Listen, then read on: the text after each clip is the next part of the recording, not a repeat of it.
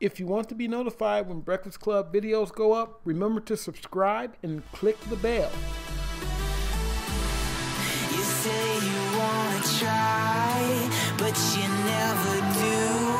Sugar, there's a reason why we lose.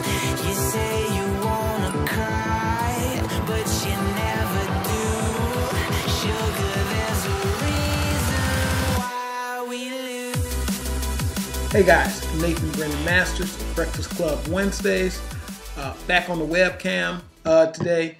I'm not going to make this long because it's not like a ton of stuff to say. You guys have at this point heard about the shooting at the Congressional baseball. Well, I guess they were practicing for the Congressional baseball game. So basically we have a situation where you have a crazy guy who decides, hey, I don't like what's going on in the White House. I don't like what's going on with politics.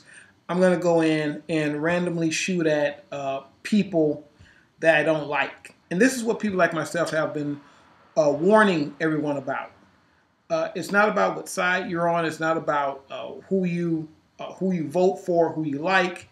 It's about the de-evolution of our democracy into if I don't like you, it's okay to shoot you, or it's okay to attack you. It's okay to be to get physically violent with you because I disagree with your politics. This is going to happen more. You're going to see more of this. You are seeing, actually it was kind of calming down a little bit because the protests and things were starting to kind of calm down a little bit.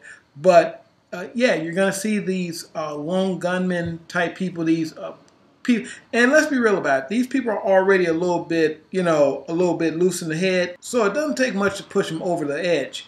And we can't blame this on crazy millennials or anything like that this time, because this guy was, according to the press, according to the media and everything, this guy was 66 years old.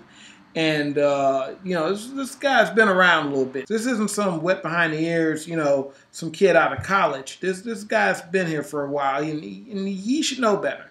But apparently he didn't, and so this is what's happening.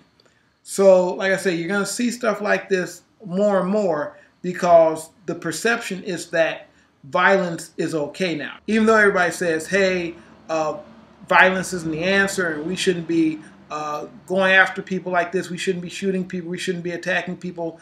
Violence is not the way. As we know from what we've seen recently, violence is becoming more and more seen as okay under certain circumstances. Even though, again, people are decrying it, everybody says this isn't right.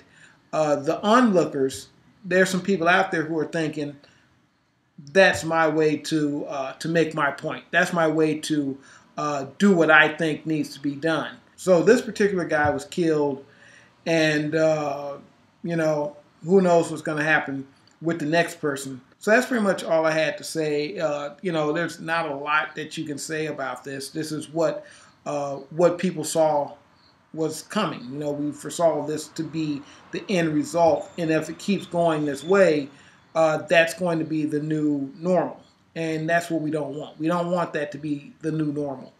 Just like over in England, terrorism seems to be becoming that seems to be now the new normal, and nobody wants that to be the new normal. Whether it's terrorism from inside or outside, nobody wants it as an everyday thing. Nobody wants it at all, but definitely not as an everyday thing. All right, guys, so that's it for me. I have a meeting in about an hour or so, so I need to get ready for that.